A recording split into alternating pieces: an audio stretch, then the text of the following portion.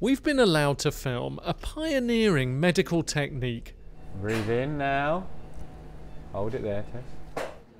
Doctors at the Royal Papworth are treating a potentially lethal lung condition using something that might surprise you.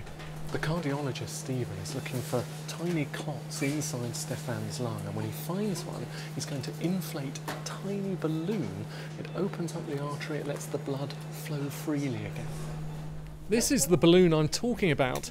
It's only a few centimetres long. So we've got an anchor wire sitting in the vessel that we want to treat, and now we're going to use this to position our guiding catheter. Doctors use X-rays to place it inside the body. Now watch it inflate, pushing blood clots out of the way. And once it's removed, the blood can flow easily again. A few hours before the procedure, patient Stefan told us about his illness. Being able to walk any length of distance was very restricting. Walking upstairs, your heart was pounding, you're short of breath, you were constantly feeling exhausted. I mean, I was always falling asleep in this chair at home. It was really quite debilitating. Not only did the lung blood blockages stop him breathing, they put pressure on his heart too. The new procedure means a new outlook. It's made me focus differently in life, have different priorities, one of which is to see my daughter grow up a bit more. She's 16 just now. I'd like to be around a bit longer. So now they're just navigating their way around the lung. Every so often they pump dye through, and that can tell them exactly where they are.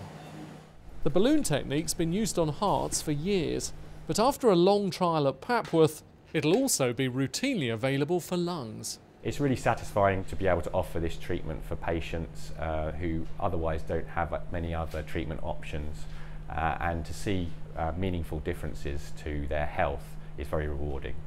How are you feeling now? All right? After barely more than an hour, it's over. So we treated two big vessels in the lung there. Got a nice result. Hopefully that'll help your breathlessness. And Stefan's chatting away. A few years ago this wasn't around, and to have this facility here and have the opportunity, I don't know the right words to sort of say how grateful I am for the opportunity to come down here. Richard Westcott, BBC News, Cambridge.